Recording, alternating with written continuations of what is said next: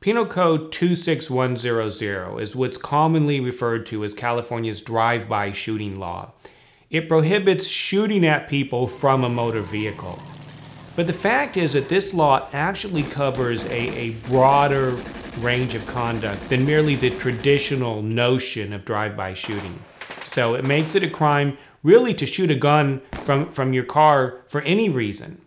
It also makes it a crime to let somebody else shoot a gun from your car, and it even makes it a crime to allow another person to bring a gun into your car.